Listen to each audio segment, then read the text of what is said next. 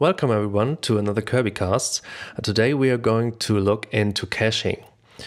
Out of the box, Kirby is super fast and you probably don't really need to look into this for quite a while until you get to the point when you work with a lot of pages or complex contents that you might collect from different parts of your site, and things might not always be super snappy. So if you get to that point, you want to look into how to cache things, how to cache certain pages, and this is exactly what we are going to do today. I've set up the starter kit just as a good starting point, as an example for this demo video. And let's just start by activating our file cache. I've already opened up the config file. Just as a recap, you can find it in your site folder, in the config folder, and there it is. If it isn't there, just create it and start from here. As you can see, out of the box, this comes with the debug mode enabled. You can leave this on while you're working on it. On your local machine, you definitely need to switch it off if it is in production. But now we are going to add another config rule to this, and this is the cache rule. And it looks like this. It is an array of multiple cache options, so you have various options here, and if you want to go into more detail, you can look this up in our reference. What we are going to do now is we are going to activate our pages cache. And we can simply do this by using the pages keyword here and then set it to true. Set it to false and it will be disabled just as it comes out of the box. So now it should be enabled, and what happens now is when we go back to the site and we start navigating around, we will not really realize a lot because this is local, it's super fast anyway. But if we go back to the Finder and we move here to the cache folder, you will see that Kirby created this cache test. This is my domain just for this demo. So the domain will be used as a subfolder here. And then in here, we will find our cache for the unique IDs. This is on by default. And then we will also find the new pages subfolder now, which is now being filled up slowly as we move around. So the cache works in a way that it is being created on demand. When a visitor visits a page that has not been cached yet, it will be cached for the first time. So that first initial load might be a little bit slower, but afterwards it's written to such a cache file, and then from there on every other visit will be super quick. So let's just move around a bit more, and we can see how our cache folder should be filled more and more with more cache files. So Kirby will use the same structure, the same basic structure that you have in your content folder or that you have in your URLs to create those cache files. So it will create folders and subfolders and subfolders and so on. Great, so it's working out of the box, and this is really nice. And now we can have a look at how this cache is being invalidated, because that's an important part of it. As soon as we start editing content. Now this page, for example, is in the cache now and it's loaded from the cache. But what happens if we edit it? Let's go to the panel and to this trees page. And let's just change the title quickly, just as an example. And what the panel does for you is it will automatically flush the cache. So if we move back here, you can see that the title has been changed. And again, a new cache file should have been created here. Exactly. And as you have seen before, we had a lot of cache files before that, but now it's only one. This means Kirby flushed the entire cache for you when you make changes in the panel. And it does this pretty aggressively. It just rips out all those files that you have in there, and then if you move around again, those files will be recreated. The idea behind that is that such changes could be used in multiple places on your site. So for example, with this tree headline here on this tree title, it's not just on this page, but if we go to the photography page, for example, it's also here. So it would be super complex to look in all the different parts where this certain kind of data is needed. So instead, it will just flush the entire cache for you, just to make sure that everything is fresh for you in that case. But since all those pages are just created, or the caches for those pages are just created on demand, it's no big deal and it's really easy to do this. Let's have a look at the additional settings that we can make here, because we don't just have the files cache, we have different types of caches as well, cache engines. Files is the default, so if you just set it to true, it will use the files cache by default. It will create those cache files that we've seen on the disk. But you could also switch this to APCU, or you could switch this to memcache, or you can even come with your own cache drivers or load one of the plugins that we have for Redis, for example. So those are different cache engines that will have additional benefits by being a little bit faster, for example, depending on the system. But out of the box, the files cache is the most easiest to set up and also pretty fast by default. Let's leave this as a file cache. And the next important thing that I want to show you is how to ignore certain pages from the cache. To give you an example why this is important, let's set up a dynamic part on our website. For example, on the homepage, we have those featured photography pages here. And what I want to do now is to have a random sorting order for those with every new visit.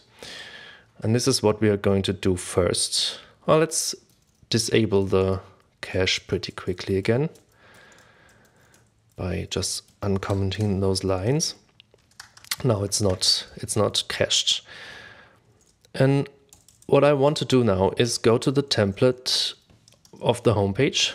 And as you can see here, this is where we get all those photography pages, sub-pages to create this grid of really nice photography projects.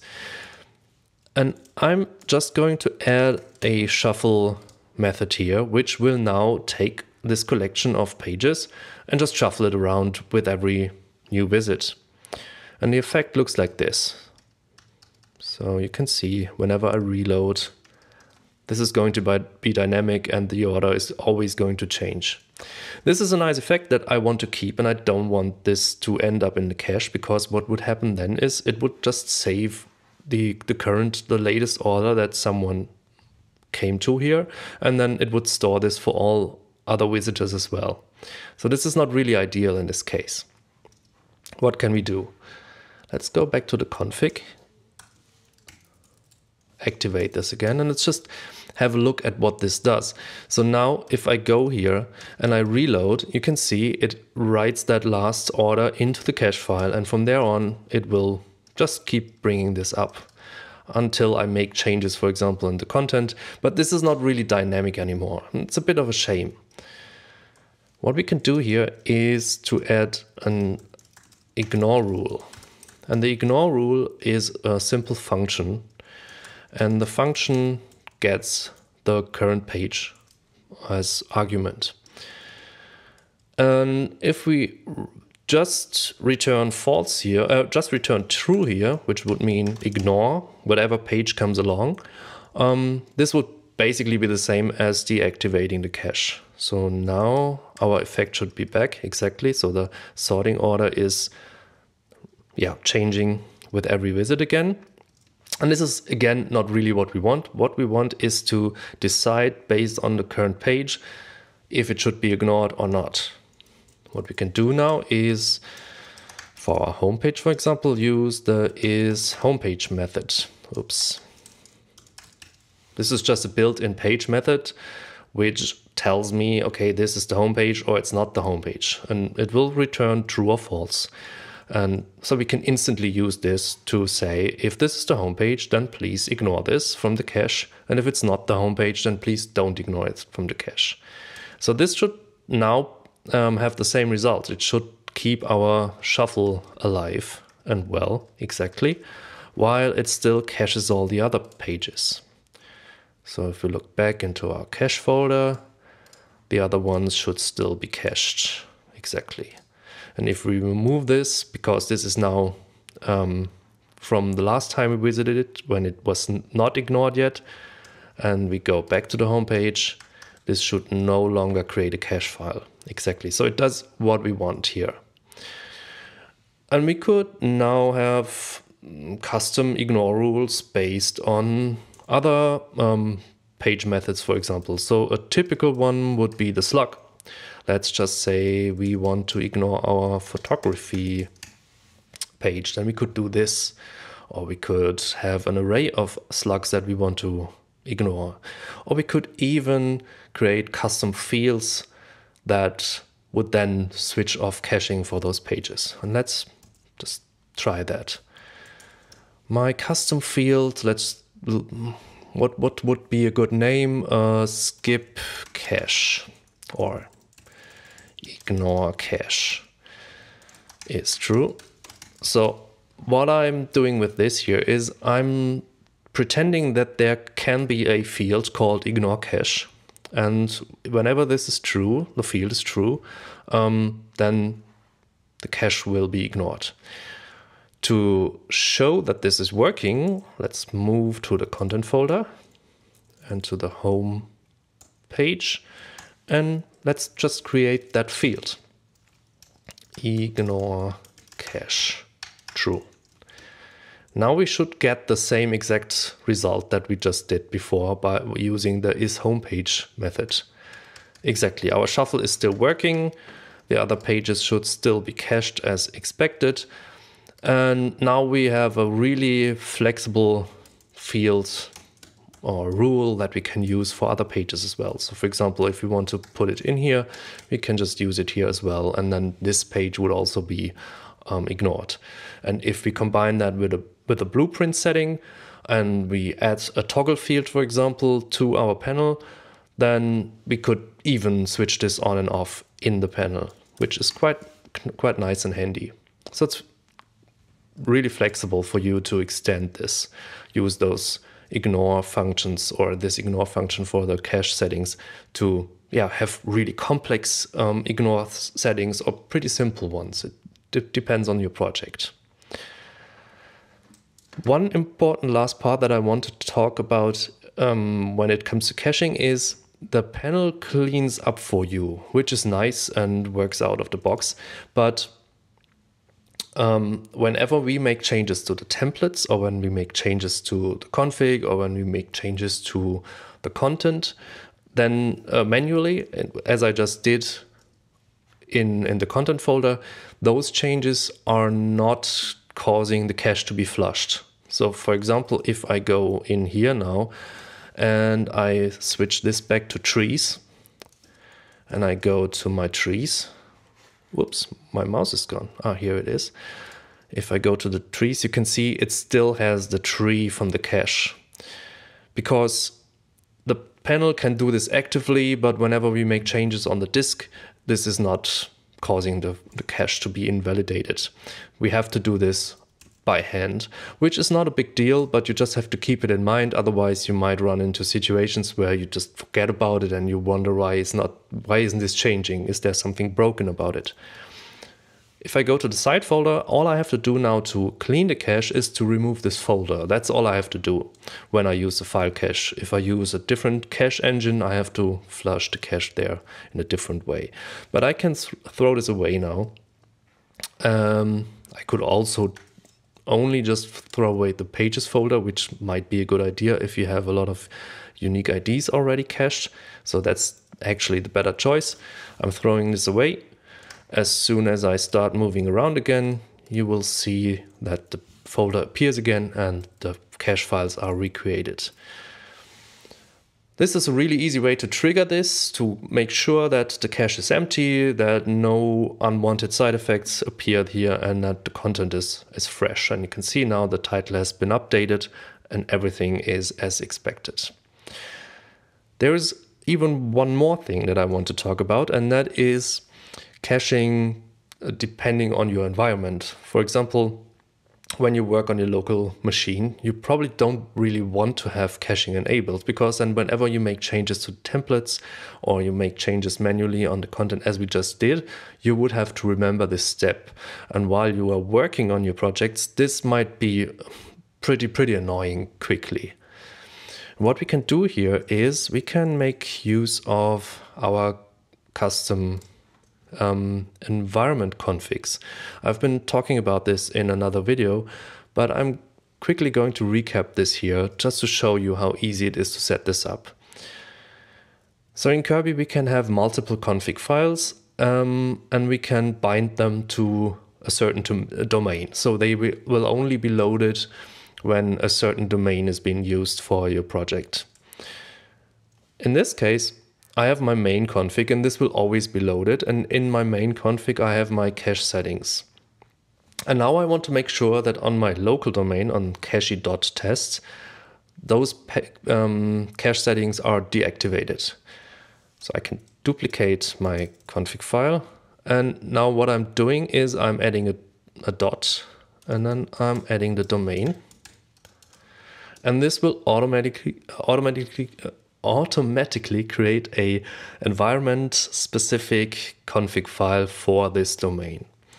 If I edit this one in the editor and I disable my page cache here, I can ignore this one because it will be merged with the other one. So I don't have to repeat all the config settings that I have in my main config. I can leave them out of this one and only specify the things that are different from what is in the main config. So I'm disabling the pages cache in this one, and now on my local setup here nothing should be cached. Let's make sure that this actually works by removing the pages folder again, and while I navigate around and I move back to the cache, I can see nothing is cached. This is really handy, because now when I deploy this, when I upload this via FTP or I have a proper deployment setup, I can just keep this in here. And on my production environment, on the final domain, this one will kick in, caching will be enabled, but whenever I work locally on my cache.test domain, caching will be disabled. This is also a really great way to make sure that debug mode is not on in production, which means I can remove this from here and move it to here. And so debug will only be on my local domain, but not in production. I can also turn this around. If this works better for your mental model, you could have the default settings. You could switch off caching by default in the main config and then switch it on in your production domain config. So you could add the production domain here and then switch it on in there. It doesn't really matter. So it's just what works best for you, for your mental model. Do you want to switch stuff on or do you want to switch stuff off? It sometimes depends on what is just clearer for you in terms of the setup that you're using. You can also, if you're working in a team, if you're working with something like Git, you could ignore this so the other teammates don't have to worry about this at all. It's just a thing that is really helpful for you to have custom setups depending on different environments. This is it about caching. I think the cache in Kirby is really powerful. We just touched on the basics here in this video. If you want to learn more about it, go to our guide, go to our reference. Also have a look at the static cache plugin, which is a really great way to give you proper static site performance, which you can then still combine with this ignore rules and have dynamic parts, but also have static parts. So there are a lot of things that you can do with caching in Kirby to speed up your site if it is getting slower. Thank you very much for watching. See you next time. Bye bye.